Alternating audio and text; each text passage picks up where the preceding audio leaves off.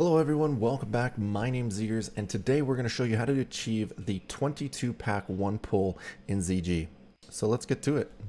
I didn't track the bijous or coins per hour to the number, but my hypothesis is it's around 30 bijous and about 45 coins per hour. Maybe a little bit more than that. That's just a rough guesstimate. This run is a monster pull that consists of some extremely good experience. You're going to receive about 28% per run with a solo power level, or 23% in duos, or 18% in trios. I don't normally run full groups, but I'd imagine it's around 15% per person in a full group. The run can take anywhere from about 15 to 20 minutes plus, depending on your speed, timing, and gear. Talents. When deciding talents for this farm, I chose to design a spec sheet that allowed me to farm both Maraudon and ZG. There are some subjective talents that you could 100% move around to your liking. I decided to go with a 20, 0, and 31 build. To break it down, in Arcane I went with a basic 2 Arcane Subtlety and 3 Arcane Focus. I opted to snag both Arcane Concentration and Magic Absorption. You could go with 5 of 5 in Magic Absorption to help in Maraudon, but I do perfectly fine with only 4 in this talent. I found the extra point to be more useful for me in ZG to ensure I have full Arcane Meditation and improved Mana Shield talent. The Frost side has multiple flex points as well. One of the first things to determine is how much hit do you actually need for your farm. In this case, we only need a maximum of 3% hit for the Crocs in ZG. Because my gear does not have any percent to hit, I go with 2 points in Elemental Precision to give me a maximum of 4%. I like using the Frost Warding as the extra armor adds up in the runs when you take a lot of damage. The 3 and 2 improved Frostbolt are more so filler/dump points, as we mostly utilize AoE, but we still need to get 31 points into the tree in order to get Ice Barrier. You could shift around Ice Shards into improved Cone of Cold, or top up your improved Frostbolt. It's entirely up to you. As for the rest of this tree, I highly recommend you grab the following talents on the Frost side regardless of what you decide to shift around. They are as followed: Frost Warding for the extra armor, Elemental Precision to obtain hit cap, Improved Nova, Permafrost, Piercing Ice, Cold Snap, Improved Blizzard, Arctic Reach, Frost Channeling, Ice Block, and Ice Barrier. The things that you're going to need: minor speed to boots, light feather, limited invulnerability potion, runecloth bandages, a ton of MP5 if you can. The less MP5 you have in this run, the more you may need of some of the other items in the want category, like mana potions. And you're going to want all of your gems. The things that you may want to make your life easier on this run, I'd consider a Noggin Fogger, Swiftness of Zanza, Mage Blood Pot, Brilliant Mana Oil, Iron Grenades, Nightfin Soup, Mana Potions, a Spirit Staff of some sort with a Spirit Enchant to maximize your evocation, Deviate Delights to look cool, unless you get a pirate, in which case it's not a wipe. To start the run off, you're going to head left. You're going to pull the 2 troll pack. You also have the opportunity to mark the Berserker by the waterfall.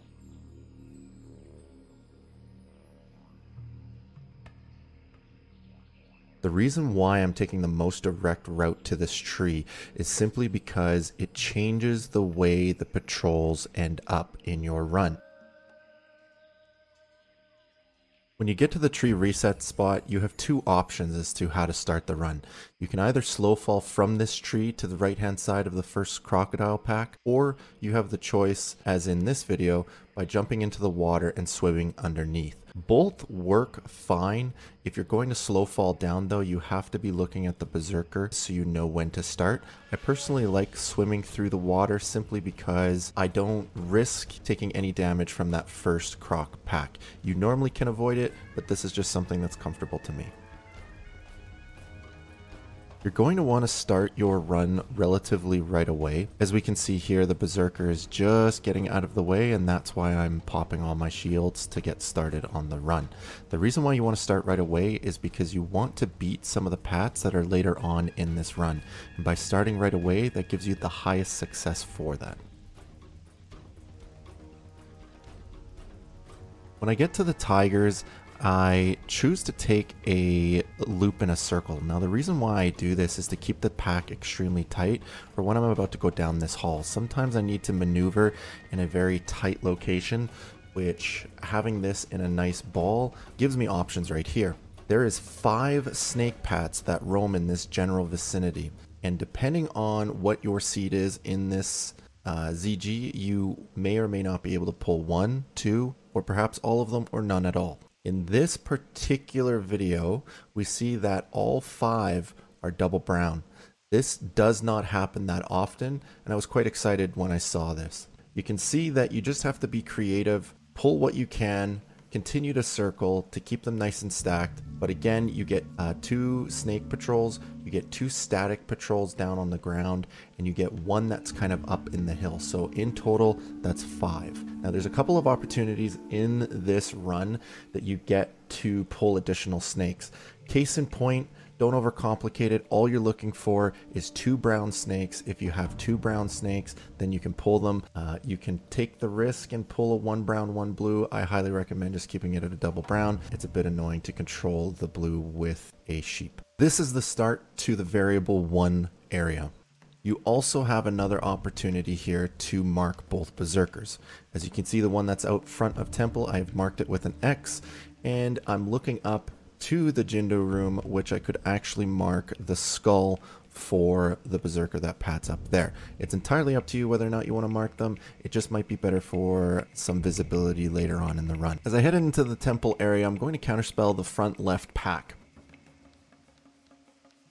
I choose to nade the top left pack because it gives me more range for this blink. It gives me more separation between the pack following me, and I get a couple of options on this post. Is I mark triangle and I am delaying for enough time so triangle turns that corner. When they get close to that corner, that's when I'm going to continue on my run. I'm going to make sure that I pull everything that I need to up here. We can see that they're about to turn the corner, so I'm going to continue my run right now. I choose the blink right there so I don't take any damage from above. Mobs in Classic do not have vertical modifiers, so they will hit you if they're side by side but underneath. I like to slow up everything here because you're trying to really tighten up this pack as you go around the temple.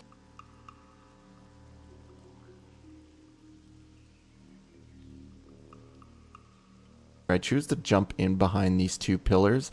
I find that it really helps with the hitboxes and I can avoid some of the panther damage here. You're really just trying to do anything that you can towards this end to congest the pack up. Cone of Colds, Novas, Nades, whatever you have available to you, Blinks, etc. and so forth. As you can see, this is pretty stacked, and we continue on with our exit. Now the exit to the Panther Temple does have a few variables, which we will go over at the end of this video, as we can see here. And we notice that X is on his way back. We're not very confident that we can make a 90-degree turn to go down along the mountain line, so we just choose to do what we call a reverse loop. A reverse loop will still pull these 2 crocodile packs, and we'll be able to avoid any risky play with the turn there, not having to use a lip or anything.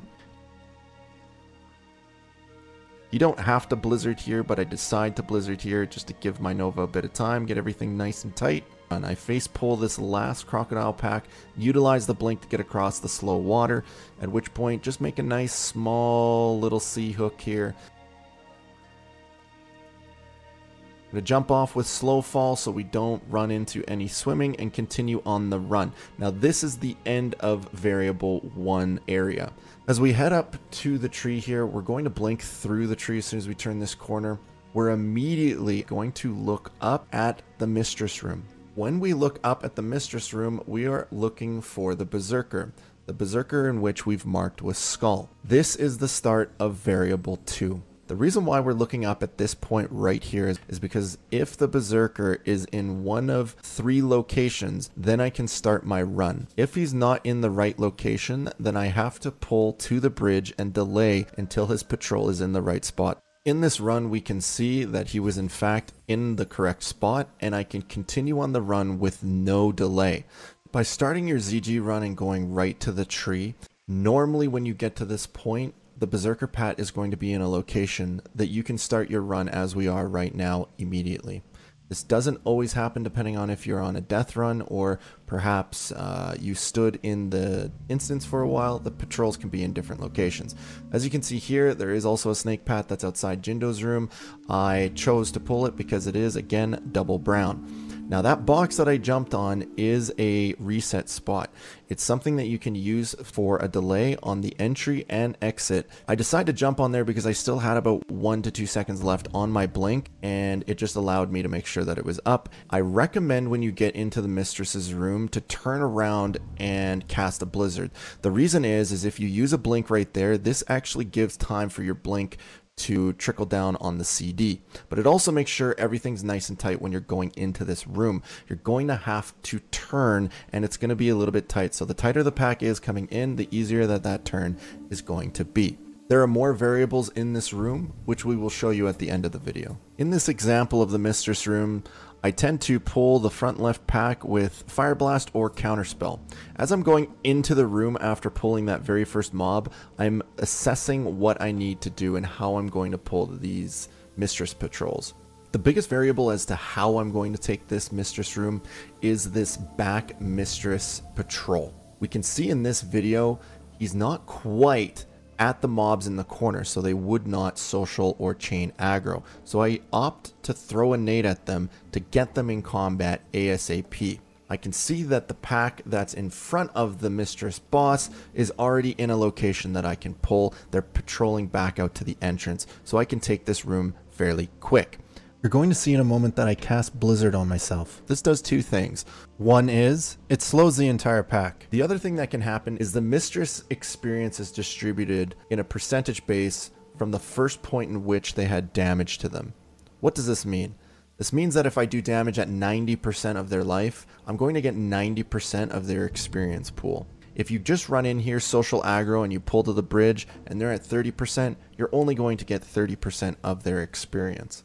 I delay and I pull all of the mobs that I can. The 4 Mistress packs are pulled. If you're looking at the front of the Mistress room, there is the Berserker that's at the entrance. I essentially delay for more time to exit this room. I jump off the pillar and I get ready with a lip and I cast a blizzard on top of myself. I want to make sure that I have a blink in this location right now. The purpose is once the slow goes out, I need to blink out of this pack. You will not be able to move fast enough, and as you're going to see in this video, I'm actually slowed by the snakes. After 10 seconds it puts you to sleep. You must remove this and have an ice block reserved for the exit in this room. Now I highly recommend using this vase to do two things. One, to delay. Perhaps you need a little bit more time on your exit. As you can see in this one, we needed the delay for the Berserker to exit so we have room to leave.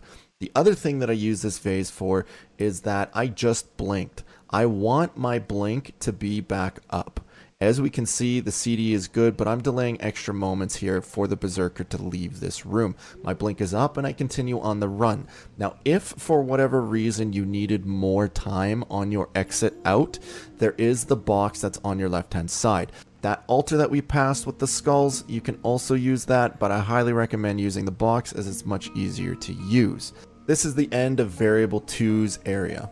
Now that we've successfully taken the Mistress room, we can exit, we can slow fall back to the bridge. Once you pass the tree here, you want to make sure that you refresh your ice barrier either at the path or before you cross the water. The reason is by refreshing your ice barrier at this moment, it's going to be up for a second cast when you're about to pull the last 2 Crocodile packs. You tend to take a little bit of damage, so having that second shield up is super beneficial. You're going to want to save your blink for the water because you want to travel across the slowest point the fastest. Now when you blink across this water, you're going to want to hug the furthest left that you can. This is the start of variable 3's area. As soon as you walk up this ramp, I advise you to look up and make sure the troll patrol is out of the way for you to continue. I'm going to pull the Crocodile pack the moment the bulk of the pack is at the base of that mountain. I'll pull it with a wand and continue on my run as the bridge is clear. I also identify that there's an opportunity to pull this last snake pack. As I slow fall down from this location, I select one of the crocodiles from the right pack. I'm going to utilize Counterspell as I hit the shoreline from this jump. I'm going to face pull this second crocodile pack, and I'm going to try to use my blink to dodge most of the damage. When you're jumping around this corner, if you find that the pack is a little close to you, all you need to do is Nova when you're jumping around the corner. This will give you enough space to cleanly go around that 90-degree angle without taking any damage. We continue on to the bridge and we start kill phase. You're going to notice that when I get here, I'm going to jump back and forth a few times, and this actually just naturally stacks the pack without me really having to do anything. Obviously, there's a bit of a tail coming when you get to the bridge, so this is a nice easy way to just manipulate the pack to stack them on themselves. For the most part, the bridge kill strat is fairly straightforward. It's a combination of blizzards controlling the pack, jumping back and forth on the rope and on the bridge itself. There's a few tricks we will use, one of which is fishing for clear cast. I utilize two options for this. One is Fire Blast when jumping onto the rope, and the other is rank 1 Frostbolts when jumping down from the rope. This will help on mana as this fight is heavy on it. Another rule of thumb to save additional mana is you can consider doing rank 1 Blizzards when you're on the bridge and they're coming towards you, and use max rank Blizzards when you jump onto the rope and they're moving away from you.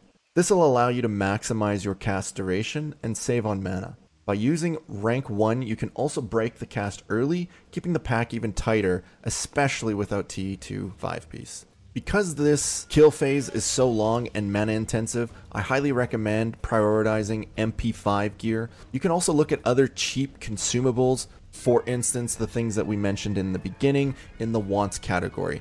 The ones that I really enjoy are probably Mage Blood Potion as well as Nightfin Suit.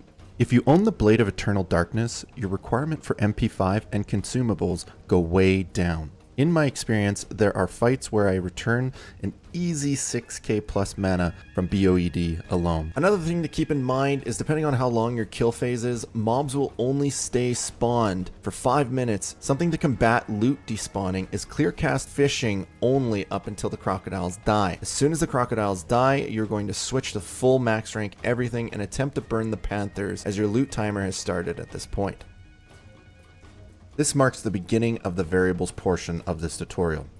We will go over the 3 major variables, which are Variable 1, the Panther Temple, Variable 2, the Mistress Room, and Variable 3, the Troll Patrol. The first variable to the Panther Temple portion of this run is the Berserker Patrol that goes outside. There's a few things that can happen depending on when you start or where he spawned on this particular seed. He has about 3 different start locations that change if you run into him or not. If he does not block you, this opens up space to give you the most success on being able to pull all Panther patrols that are on the outside of the Panther Temple. There is one that goes along the path leading up to the Panther Temple, and there's another one just past the entrance to the Panther Temple. Sometimes you can pull the one past the entrance, but it's entirely up to where the Berserker Patrol is. He actually goes inside the temple entrance on his way back too, so FYI. The first issue is if he blocks you from running into the Panther Temple. This one is quite easy to solve. All you need to do is run a few circles in the path leading to the entrance. When you do this, you delay enough time for him to walk into the Panther Temple and walk back out, so you can continue your route. The second large area of change in the Panther Temple is on the exit. There's typically 3 things that can happen here. The first is after you run around the temple and you're going to exit the room, you can be blocked by that same Berserker Pat that we just spoke about. All you do is blink back up the stairs on the temple, head right, and delay on the post until the Berserker is out of the way. The other thing that can happen is if he's not in the way and you're on your way out, I prefer to make a 90-degree turn on the exit and head down the same path that led me to the temple in the first place. However, depending on where that Berserker is on his patrol, you may be a little too close to take a comfortable 90-degree turn after you exit, because you actually have to cast a blizzard and slow the entire pack down, then turn and run along the mountainside. If you find that this turn is too difficult or too tight to accomplish, then I utilize what's called a reverse loop strat. All that means is when I exit the temple, I simply go straight and I jump down towards the tree on the side of the Hakar temple, and I run a backwards loop pulling those 2 crocodile packs, blinking across the water, and almost running a sea hook, and eventually jumping back off that mountainside back to the tree. Now on to the variables 2 area. This area comes into effect as soon as you blink through the tree and pop yourself to the front of the Hakar temple stairs. You're going to immediately look up to the Mistress area and look for the Berserker that patrols outside the Mistress room. You may already have this marked from the beginning of the run. Really, this part is fairly straightforward. You're looking for one of 3 entry points for you to then start your run and avoid the Berserker. All you need to know about the Berserker is that he patrols in a Y formation.